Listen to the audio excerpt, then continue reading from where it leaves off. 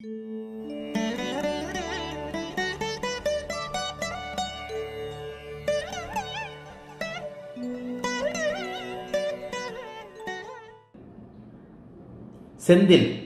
கட்டண வீடியோ நேயர், பரிவர்த்தனை பெற்ற கோள்களின் பார்வை பலம் எப்படி இருக்கும் விளக்குங்கள் ஐயா. பரிவர்த்தனை பெற்ற கோள்களின் பார்வை பலம், பரிவர்த்தனை பெற்ற கிரகம் அதனுடைய திசையில பரிவர்த்தனை பெற்ற ஆட்சி பெற்ற பலத்தை அடைந்து, பரிவர்த்தனைனாலே என்ன, ஒரு கிரகம் ஆட்சி ஆயிடுன்னு அர்த்தம். ரெண்டு கிரகமும் ஆட்சி ஆயிடும்.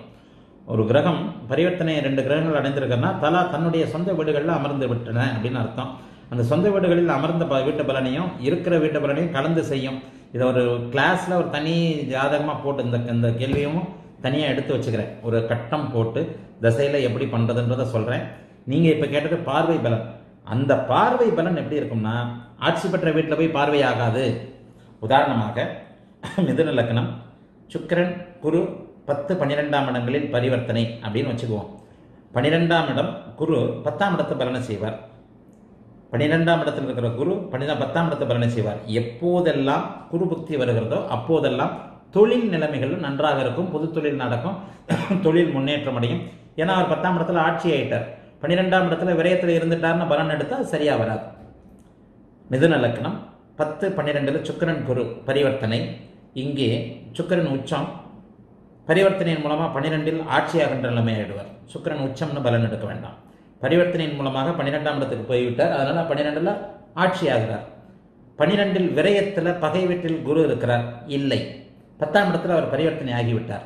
ஆகவே குருபக்தி வரும்போதெல்லாம் தொழில், வியாபாரம், வேலை போன்றவைகளில் நல்லவைகள் நடக்கும். சரி, பார்க்கின்ற பார்வை பலன் தான் நீங்க கேட்குறீங்க. சுக்கிரன் 10ஆம் இடத்திலிருந்து 4ஆம் இடத்தை தான் பார்ப்பார். குரு 12ஆம் இடத்திலிருந்து 6ஆம் வீடு, 3ஆம் வீடு, 6ஆம் வீடு, 4ஆம் வீடு, 6ஆம் வீடு, 8ஆம் வீடு தான் பார்ப்பார். நீங்கள் கேட்கின்ற கேள்வி செந்தில், பரிவர்த்தனை பெற்ற கோள்களின் பார்வை பலன் எப்படி இருக்கும்? பார்வை பலன் நன்றாகவே இருக்கும். அது அங்கே சுபத்துவமாக பாபத்துவமாக இருக்கிறதான்றதை பொறுத்தது. குரு அங்கே சுத்தமாக ராகுவோடு சேர்ந்து விட்டார், 1 டிகிரியில் இருக்கிறார், பார்வை திறன் குறையும், கிரகணம் ஆயிட்டார்.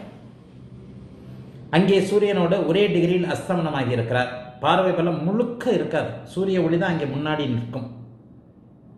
சரியா?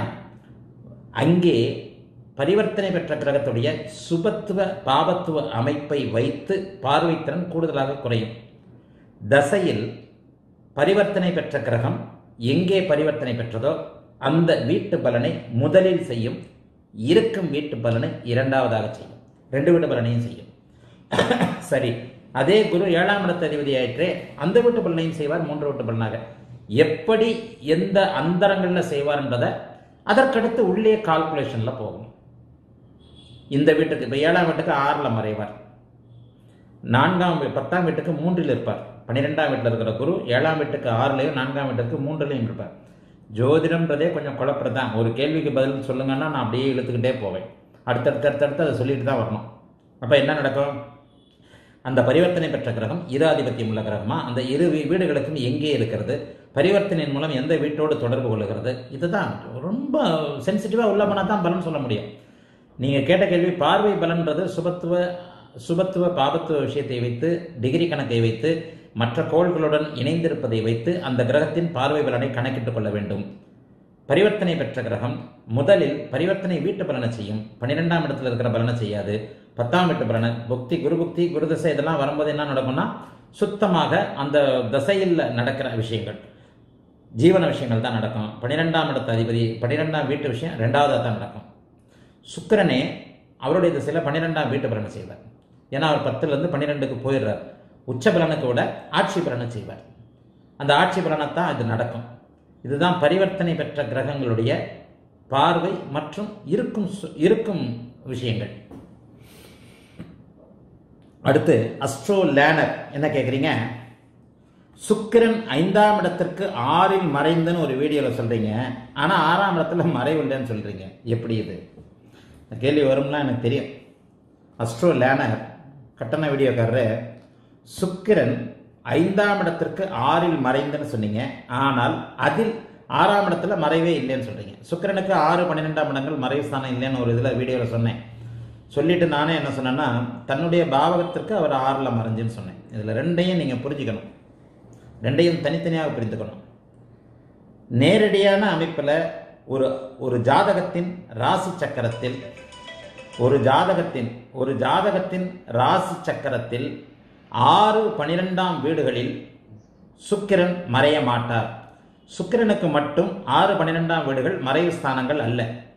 3, 6, 8, 12 மறைவு ஸ்தானமாக சொல்லப்பட்டாலும் 3ஆம் இடமும் 8ஆம் இடமும் சுக்கிரனுக்கு முழு மறைவு ஸ்தானங்கள். 6, 12 கிடையாது.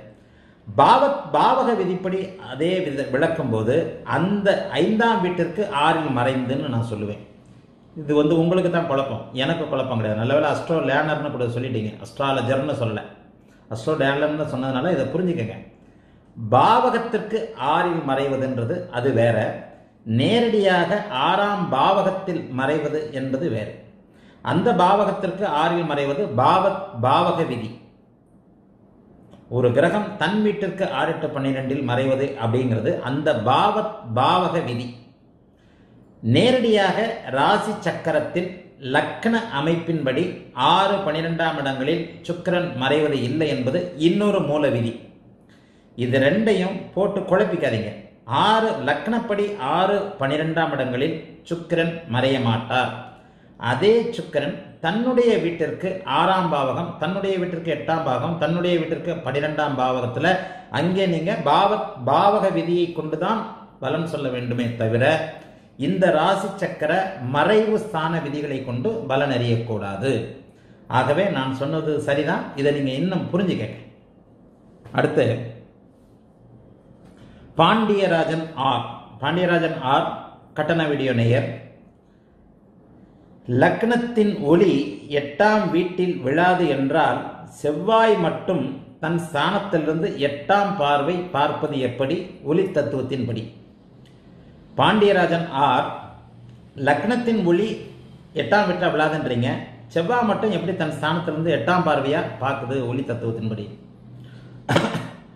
எனக்கு கொஞ்சம் பெருமையாகவே இருக்கு, ஜோதிடத்தை தெரிஞ்சுக்க முயற்சி பண்ணுறீங்க. இது எல்கேஜி படிக்கிற குழந்தை கேட்குற கேள்வி மாதிரி இருக்குது. கொஞ்சம் ஓரளவுக்கு ஜோதிடம் தெரிஞ்சவங்க சிரிப்பாங்க, ஆனால் நான் சிரிக்க மாட்டேன். கேட்குறது எனக்கு சந்தோஷமாக இருக்குது. அதாவது ஜோதிடம்னா என்னன்னே தெரியாதவங்க ஏதோ ஒரு ஆர்வத்தினால உள்ளே வந்து ஒன்று ஜோசியம் இருக்கணும், இல்லைன்னா நான் இருக்கணும், அப்படின்னாடா வாடா அந்த ஆள் தான் சொல்லித்தரானடா, எதை கேட்டாலும் கோவப்படாமல் சொல்கிறானே, கேட்டுத்தான் பார்ப்போமே அப்படிங்கிற ஒரு இதுக்கு கேள்வி கேட்குறீங்கன்றது தெளிவாக புரிஞ்சிருச்சு. பாண்டியராஜன், லக்னத்தின் ஒளி 8ல் விழாது என்றால் செவ்வாய் மட்டும் தன் ஸ்தானத்திலிருந்து 8ஆம் பார்வையாக பார்ப்பது ஒளி தத்துவத்தின்படி எப்படி? லக்னம் வேறு அதிபதி வேறுன்னு ஒரு கேள்விக்கு பதில் சொன்னேன். லக்னம் என்பது இருக்கும் வீடு, செவ்வாய் என்பது அந்த வீட்டில் இருக்கும் கிரகம். லக்னம் நகராத ஒன்று, கிரகம் நகரும் ஒன்று. லக்னத்தின் ஒளி என்பது வேறு, கிரகத்தின் ஒளி என்பது வேறு. சரத்தை பார்க்கும், ஸ்திரம் சக்தி, அது ஒரு தத்துவம்லாம் இருக்கு. சரம் பார்க்கும், ஸ்திரம் உபயம், அந்த தத்துவத்தை ஒரு நாள் இப்போ இந்த நிலைமையில் உங்களுக்கு சொன்னால் புரியவே புரியாது, உங்களுக்கு சொல்லிக் கொடுக்க முடியாது. நீங்கள் இன்னும் கொஞ்சம் மேல் ஹை லெவல் வாங்க, அப்போ அந்த அமைப்புகளை சொல்லுவோம். ராசி பார்வை, அது ஒரு தத்துவம் இருக்குது. அந்த ராசி பார்வைக்கு இன்னும் கொஞ்சம் காலம் உங்களுக்கு பிடிக்கும், ஒரு 6 மாதம் 1 வருஷம் ஆகட்டும். இப்போ நீங்கள் கிரக பார்வைக்கு தான் வந்திருக்கிறீங்க. செவ்வாய்க்கு மட்டும்தான் 8ஆம் பார்வை, குருவுக்கு 8ஆம் பார்வை இல்லையே. அப்போ அப்படி கேட்கலாம்ல. செவ்வாய் நீங்கள் இதே கேள்வி எப்படி கேட்டிருக்கணும்னா, 8ஆம் பார்வை செவ்வாய்க்கு மட்டும் ஏன் குருவுக்கு இல்லை, ஏன் சனிக்கு இல்லைன்னு கேட்டிருக்கணும். அதை மாற்றி ஒரு மாதிரியே கேட்டீங்க. லக்னம் ஒளி, ராசி பார்வை, ஒரு பாவகத்தின் ஒளி நேர் 7ஆம் பாவகத்தில் விழும் அப்படிங்கிறது ஒரு தத்துவம். அந்த தத்துவத்தையும் லக்னம் எனப்படுகின்ற வீட்டின் தத்துவத்தையும் அந்த வீட்டில் குடியிருக்கும் கிரகத்தின் தத்துவத்தையும் முரண்பட்டு சொல்கிறீங்க. லக்னம் 8ஆம் பார்வையாக பார்க்காதுன்னா செவ்வாய் மட்டும் இப்படி 8ஆம் பார்வையாக பார்க்குறது, ரெண்டுக்குமே லாஜிக்கே இல்லை. இது வேறு அது வேறு. கிரக பார்வைகள் எப்படி வந்தன அப்படின்றத கூட அது ஒரு இதாக போடுவோம். அந்த சுற்றுப்பாதைகளில் சில நிலைகளில் சொல்லுவோம். அதாவது 5வது சுற்றில் குரு இருக்கிறார், அங்கே காலபுருஷனுடைய 10வது வீடு சனியின் வீடு, அதனால் அதுக்கு சனிக்கு அதை ஒருத்தர் லாஜிக்காக விளக்குவாங்க. அப்படின்னா மேஷத்திற்கு காலபுருஷன் எனப்படுகின்ற மேஷத்தின் 10வது வீடு சனிக்கு என்பதால் சனிக்கு 10ஆம் பார்வை, 9ஆம் வீடு குருவுக்கு என்பதால் 9ஆம் வீடு 9ஆம் பார்வை. சிறப்பு பார்வைகள் செவ்வாய்க்கு 8ஆம் வீடுன்றதுனால செவ்வாய் கட்டம். அதாவது சிறப்பு பார்வைகள் 3 தான், 4, 8 செவ்வாய்க்கு, 3-10 சனிக்கு, 5-9 குருவுக்கு. இந்த 3 கிரகத்துக்கும் அந்த சிறப்பு பார்வைகள் உண்டு. இதில் வந்து 9, 8, 10 இந்த 3க்கும் உள்ளதை சொல்லுவார். காலபுருஷனுக்கு 8வது வீடு செவ்வாய் வீடு, அதனால் செவ்வாய் 8ஆம் பார்வை. காலபுருஷனுக்கு 9வது வீடு குருவின் வீடு, அதனால் இது அது கூட வந்து லாஜிக் இல்லை. அப்புறம் 3க்கு இதுக்கு வந்துடும். அதனால் பார்வைகள் தத்துவத்தின்படி சில நிலைகளில் வித்தியாசமான பார்வைகள், சிறப்பு பார்வைகள் கிரகங்களுக்கு நிரூபிக்கப்பட்டிருக்கிறது. ஆனால் அதை வீட்டு பார்வையோடு கொண்டு வந்து இதுக்காதீங்க. வீடு வேற, கிரகம் வேற. வீடு தனக்கு எதிரில் இருக்கிற ராசியை பார்க்கும். கிரகம் தனக்கு ஒதுக்கப்பட்ட சில விஷயங்களின் அடிப்படையில் 9ஆம் பாவகத்தை பார்க்கும். சரியா? அடுத்து